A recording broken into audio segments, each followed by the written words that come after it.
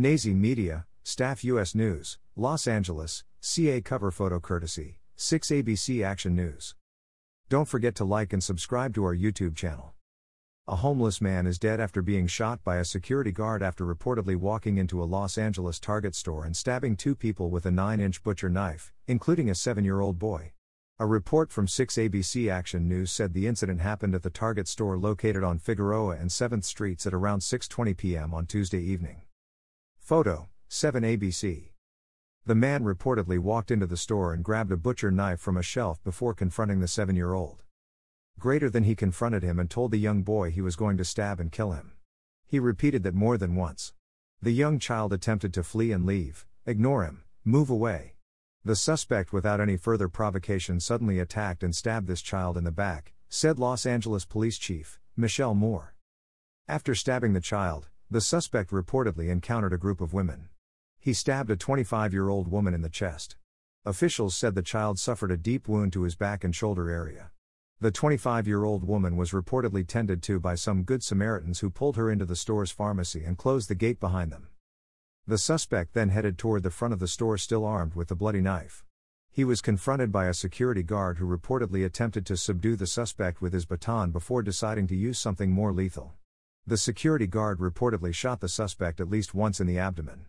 LAPD responded shortly afterward and took the suspect into custody. The 7-year-old was rushed to the hospital where he was immediately taken in for surgery. He was last reported to be in stable condition. The 25-year-old woman was also rushed to the hospital. She also underwent immediate surgery. Her current condition was not reported. The suspect was taken to the hospital, but died as a result of his wounds.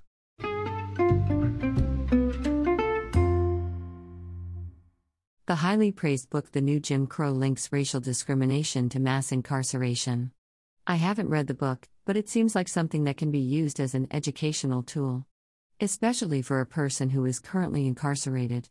At least 2 New Jersey state prisons disagree with my assessment.